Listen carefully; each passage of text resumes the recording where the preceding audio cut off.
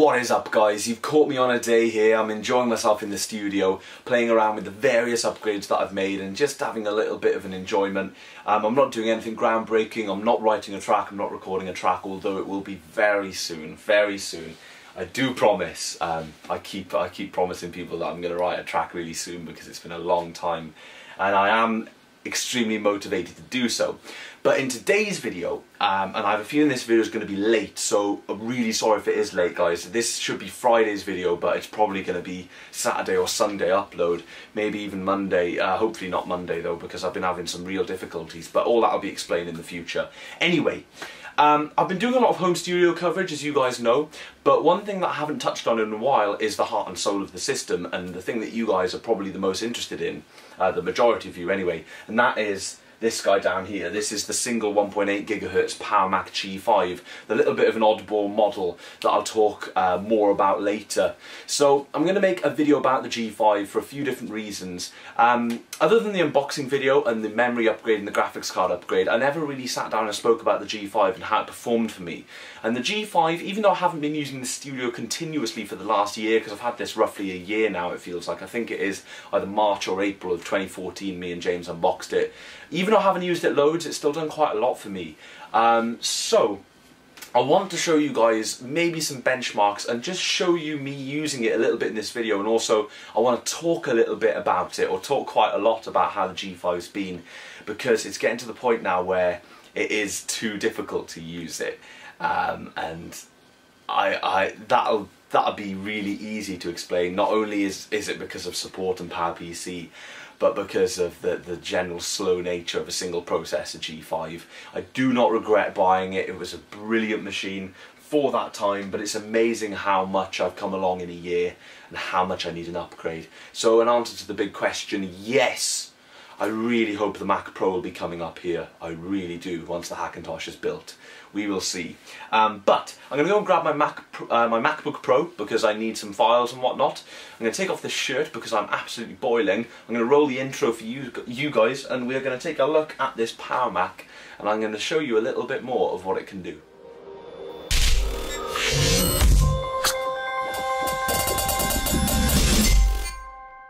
So before we get started with anything important, I thought if I was doing an overview of how this G5 performs, I should really do a shutdown and startup test.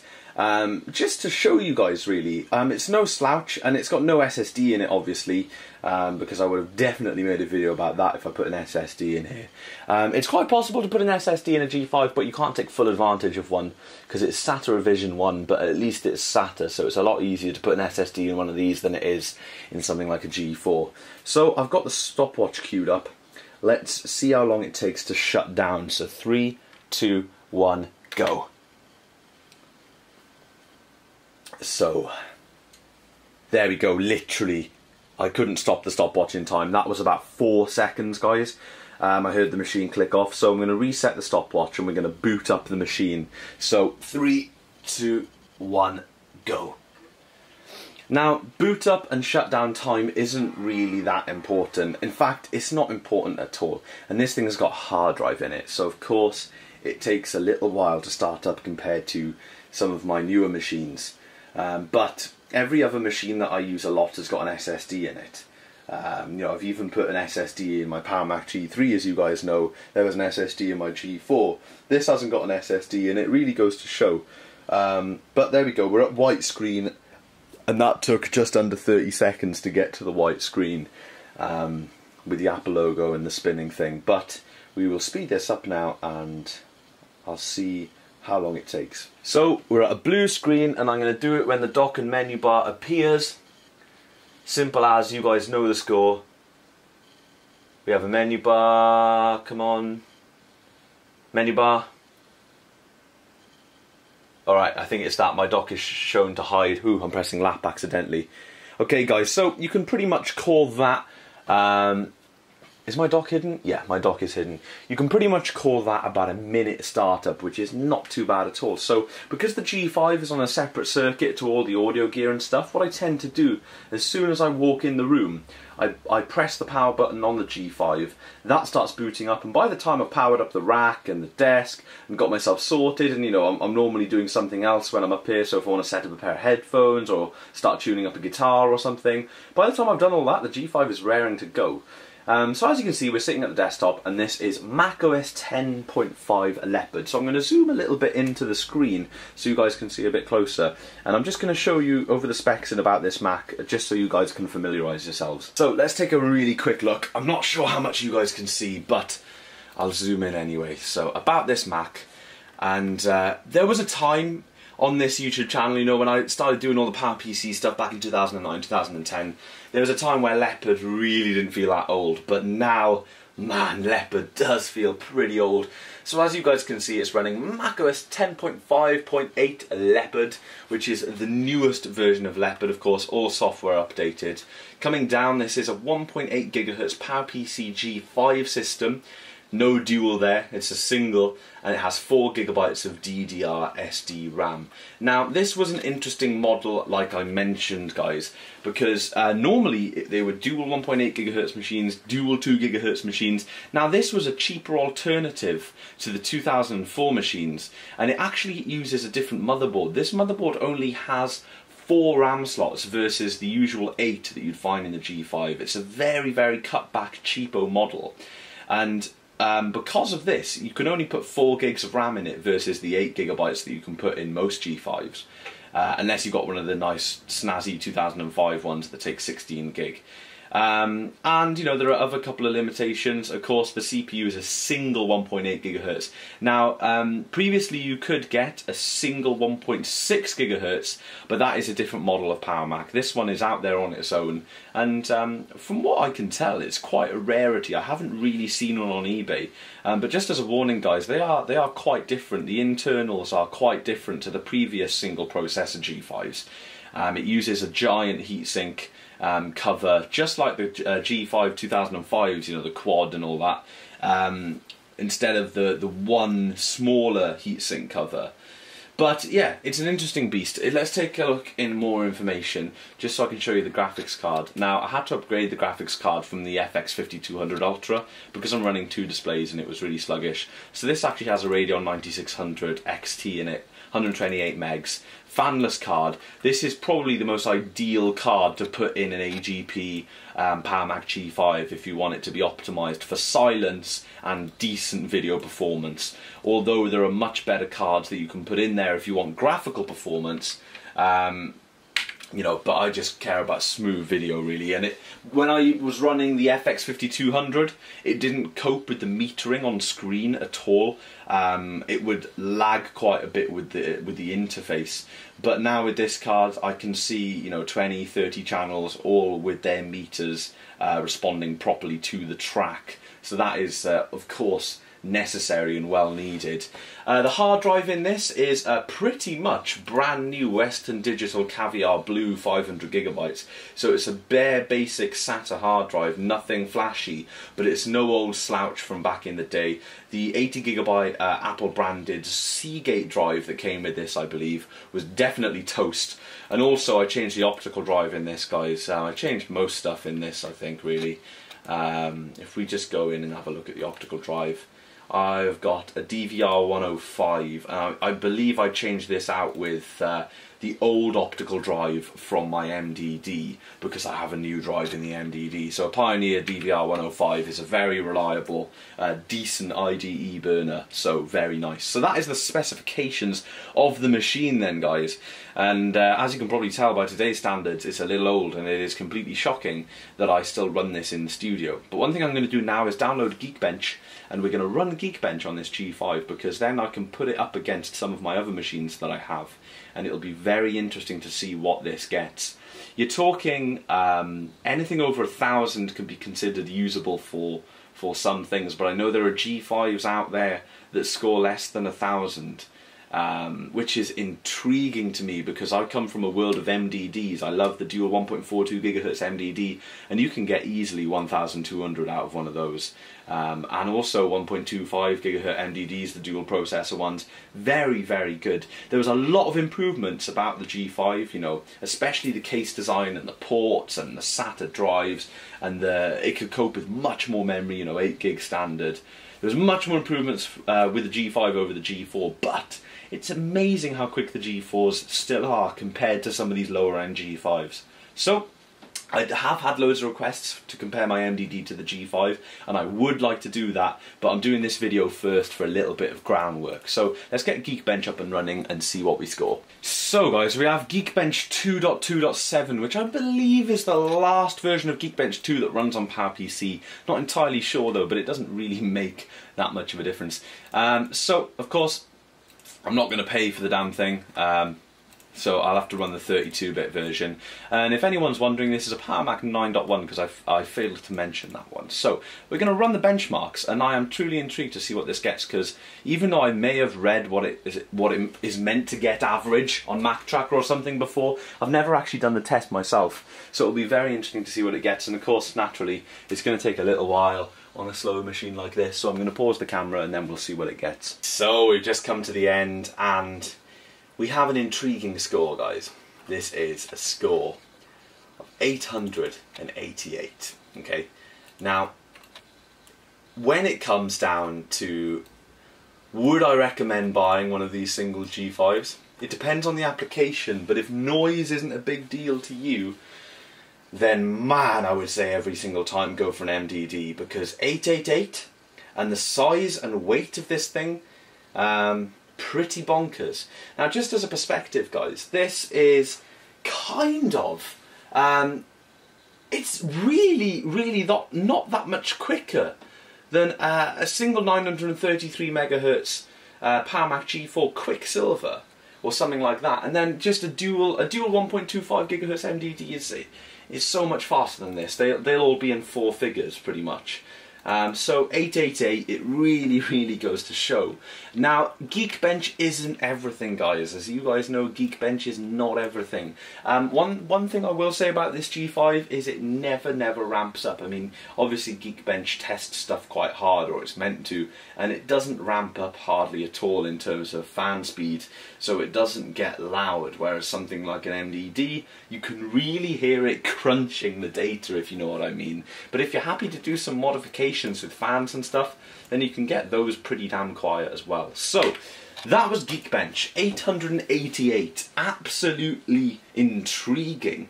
But how does that translate in real life? Now, one of the main things I use this system for is input and output for MIDI. So what do I mean? Well, I guess input from MIDI and then output from audio. I have an 88 key MIDI controller. It doesn't have any built-in sounds. It's not a keyboard. It's a plain and simple MIDI controller. If I open Logic 8 and I load a simple piano, how well can the G5 output my sound? How fast can it crunch those MIDI numbers that are going in? Do I have any latency when I play music? Let's take a little look. So guys, I have a piano in my house, but it is a little out of tune, it's a little old. I love it to pieces and I love playing it, but it only suits a certain genre of music, sort of honky-tonk bluesy stuff, because of its various tuning things and that. It's a great piano to play and it's settled within itself quite nicely. But if I ever want to get some proper, legitimate, in-tune, perfect piano practice happening, my only option is my keyboard. I spent a lot of money on this thing. This is a very nice, it's a CME keyboard. I think it's a key, I can't remember what it's called. It's an 88 key, full length, weighted key MIDI controller. But of course it's a MIDI controller, so all of the processing is done in the computer. This just sends numbers. So if I play a C chord,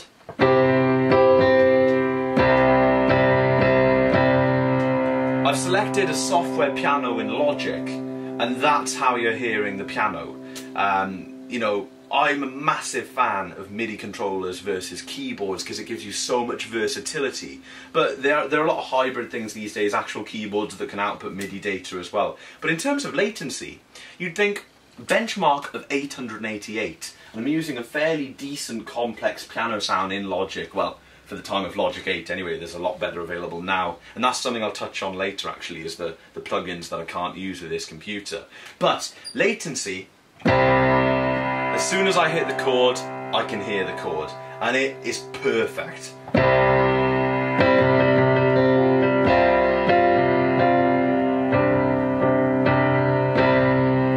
Okay, basic. But what if I get quicker and try and be more snazzy with my stuff? So,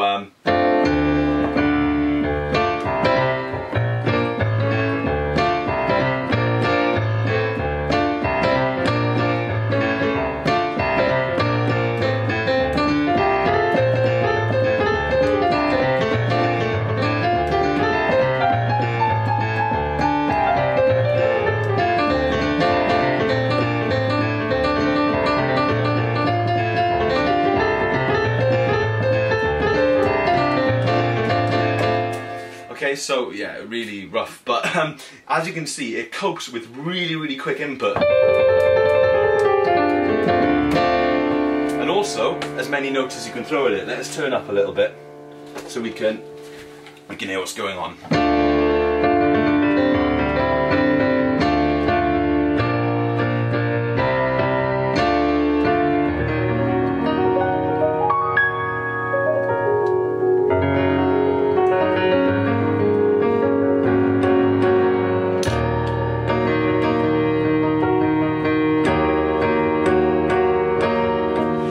For my piano practice, the G5 is great, and there may be some latency. There's obviously a certain amount of latency in terms of milliseconds, but I can't notice it. But one thing that I like to do, especially on this computer, because I haven't settled on a piano sound that I absolutely love yet, built into Logic, and I've never devoted the time to finding a decent compatible download, if I want to move through different sounds, if I press the down arrow on the computer, it takes a little while to actually scroll between the pianos.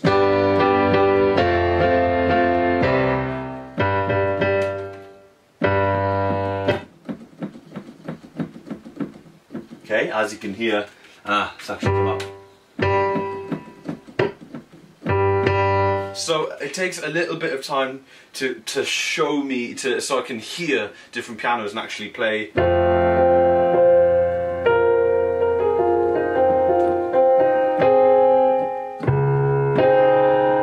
And play with different pianos. Also, this is a good example.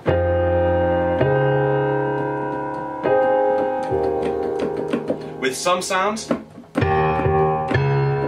for some reason, just on this computer, it does have a couple of problems. Not sure if that's because of the speed of the G5, but this is piano practice, guys. In terms of piano practice, I fire up Logic, I press piano, and I go for it. I can hear myself, and I can practice, so it's ideal.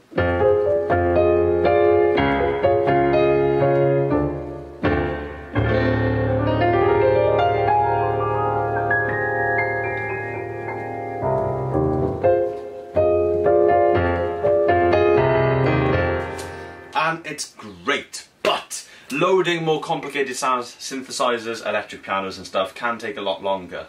But that is pretty much all I use the G5 for on a day-to-day basis, is playing this keyboard at the moment. And even though it does a great job, as you guys can probably tell, I hit a note and it comes out of the speakers instantly, which is obviously what you want as a pianist.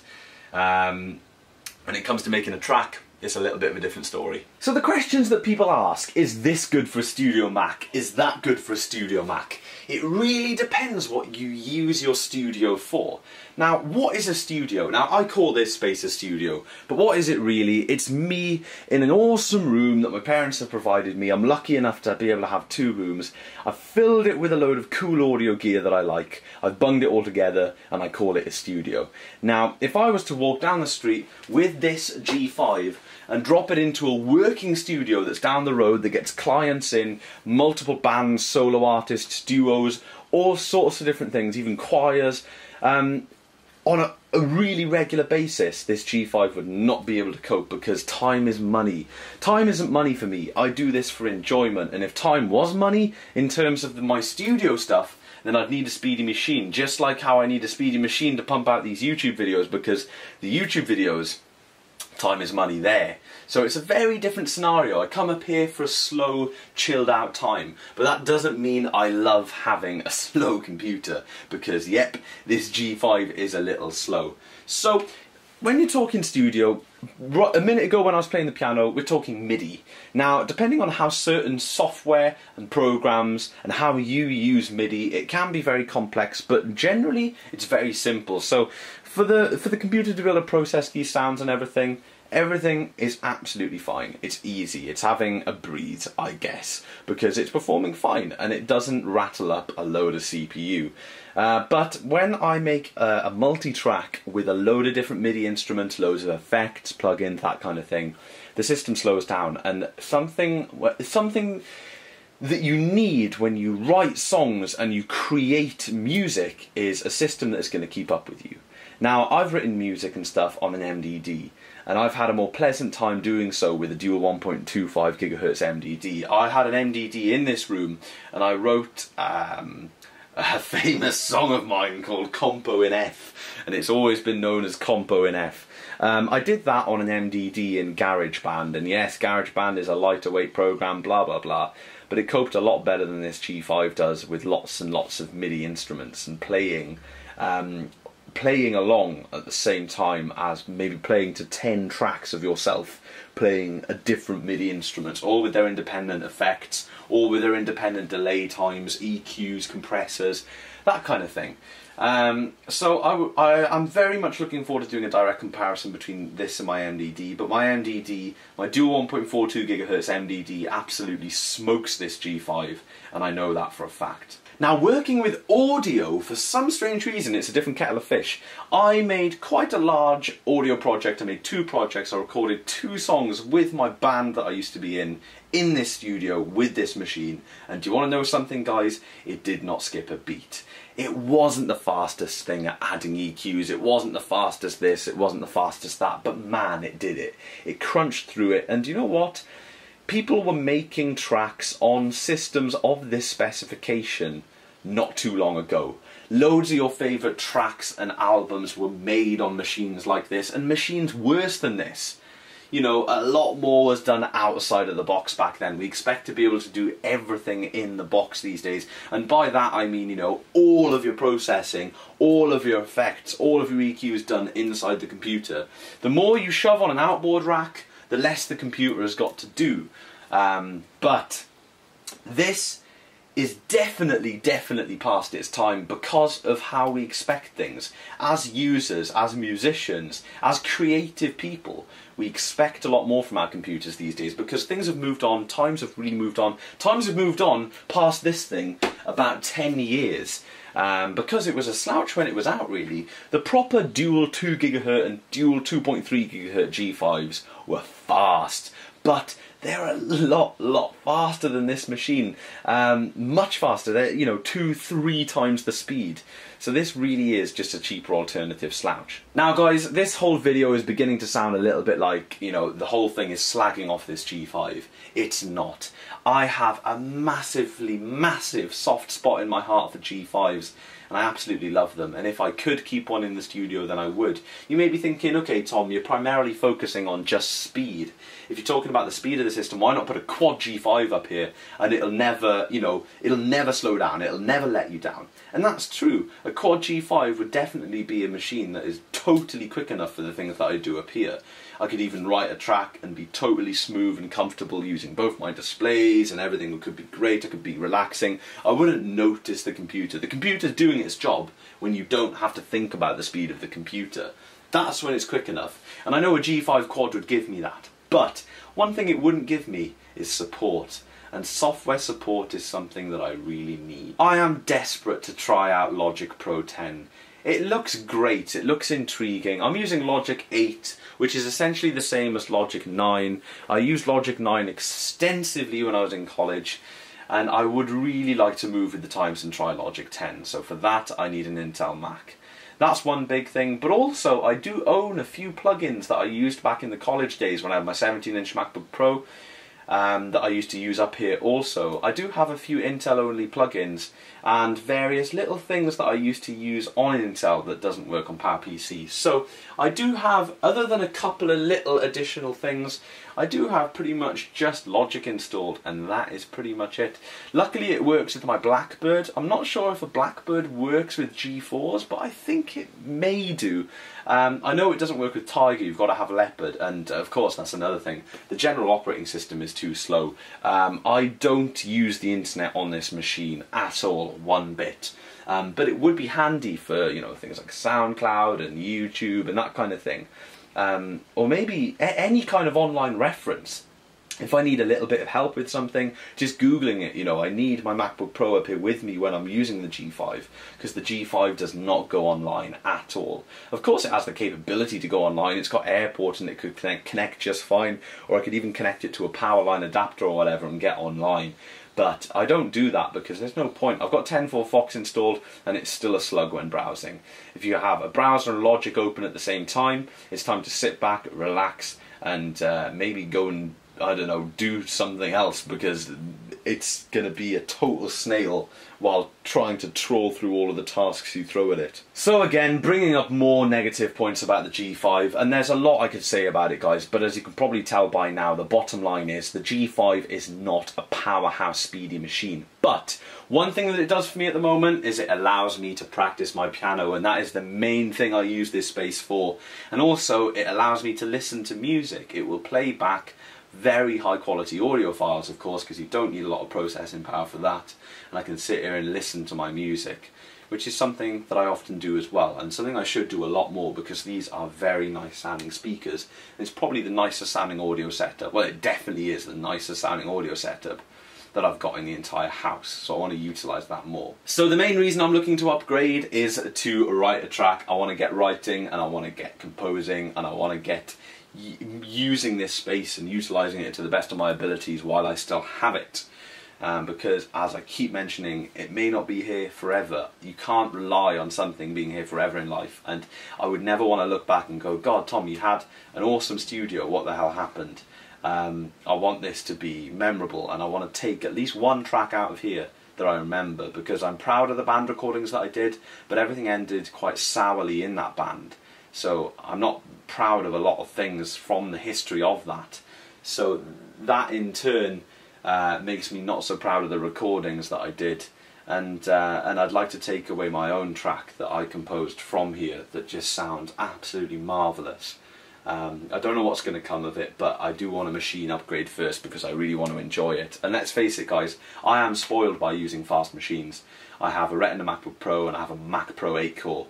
So I am spoilt by using fast machines. But this G5, it's been great. This is probably the last video that you'll see it starring in when it's actually in use. I will keep the machine knocking about. If I do end up putting the Mac Pro up here, which I really want to do, the G5 will stay kicking about for a little while, just so I can do sort of G5 versus MDD videos, which a lot of people have requested, and maybe a couple of other things if I think of anything. So guys, that is pretty much that. I know this video has been full of ranting, but hopefully it gives you a slightly clearer idea as to what the G5 can and cannot do up here. We haven't delved into massive detail in terms of logic and running plugins and running this and running that, and I would love to launch up a project to show you guys the areas of slowdown, but to be perfectly honest, the projects that I can open I would not like to, because it goes back to the band as well. They are the big monster multi-track projects that I have on this system. So maybe we'll download a multi-track in the future, but it's all hard with copyright and that. Until I write my own track, I can't really delve into how it performs in Logic. But hopefully I've given you guys some kind of understanding, and hopefully you guys have enjoyed this video. It's one for the computer guys to sort of blend into the studio. If you're a computer guy and you're not interested in the studio stuff, hopefully this has been a nice sort of merging blend. So again, massive apologies for the late video, guys. Lots of things are here, there and everywhere at the moment, up in the air, but you know, life's cool and it's all good. So, huge thank you for watching, and of course, I will see you on Monday's video.